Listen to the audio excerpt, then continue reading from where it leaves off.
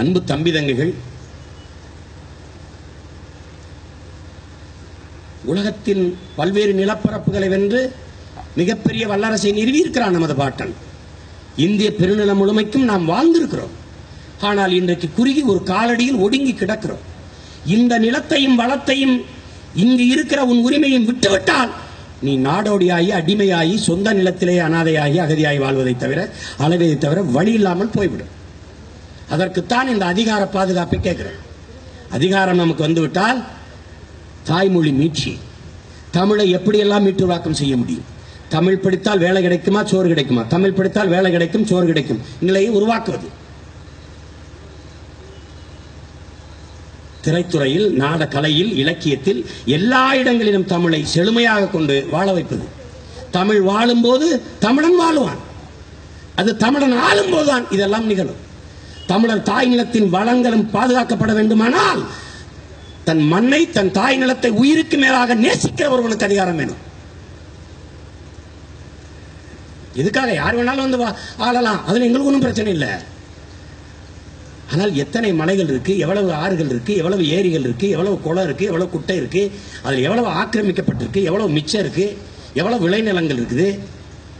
நெசவாளி பிரச்சனை என்ன, மீனவன் பிரச்சனை என்ன, தச்சர்கள் பிரச்சனை என்ன, கட்டிட தொழிலாளர்கள் அவர்கள் பிரச்சனை என்ன, முறைசாரா தொழிலாளர்கள் பிரச்சனை என்ன, எவ்வளவு பிரச்சனை இருக்கு. தானி ஓட்டணும் பிரச்சனை என்ன, எவ்வளவு இருக்கு. வாடகை கார் ஓட்டுகிற, மகிழுந்து ஓட்டுகிற பிரச்சனை என்ன, வேளாண் குடிமக்கள் தினந்தோறும் அனுபவிக்கிற பிரச்சனை என்ன, வர்த்தகர்கள் அனுபவிக்கிற பிரச்சனை என்ன. இதெல்லாம் தெரிஞ்சாதானே நீ இது பண்ண முடியும்.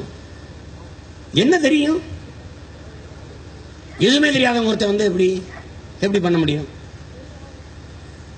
அதுல கவனமா இருக்கணும், மிக எச்சரிக்கையா இருக்கணும். நமது தத்துவம் மிக எளிது.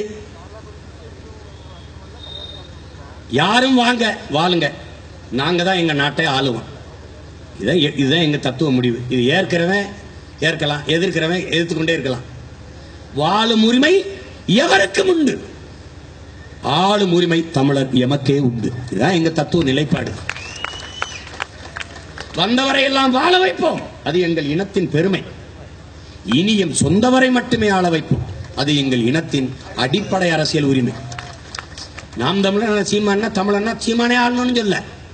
எங்க அண்ணன் திருமாவளவன் ஆளட்டும், ஐயா அன்புமணி ஆளட்டும், என் அன்பு சகோதரன் வேல்முருகன் ஆளட்டும், எங்க அண்ணன் ஜவஹர்லால் ஆளட்டும், என் தம்பி தமிமு அன்சாரி ஆளட்டும், எங்கெல்லாம் ஒருத்தன் ஆளுறோம். எடப்பாடி பழனிசாமி ஓபிஎஸ் நல்லா ஆட்சி தரல, இருக்கட்டும், நாங்க வந்து தாரோம். நான் தரல, எங்க அண்ணன் திருமாவளவன் தரட்டும், எங்க அண்ணன் தரல அன்புமணி தரட்டும், அன்புமணி தரல வேல்முருகன் தரட்டும், அது நாங்க பாத்துக்கிறோம். நீ யாரு?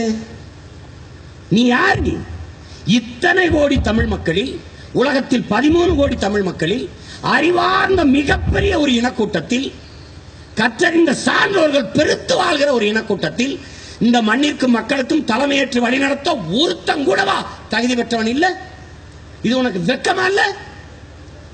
இத்தனை பேர்ல ஒருத்தம் கூடவா இல்ல? மலையாளிவா, மராட்டியவா, தெலுங்கவா, கன்னடவா, நான் ரெண்டு செத்து போயேன் இந்த கேவலத்துக்கு. நன்கு புரிந்து கொள்ளணும்.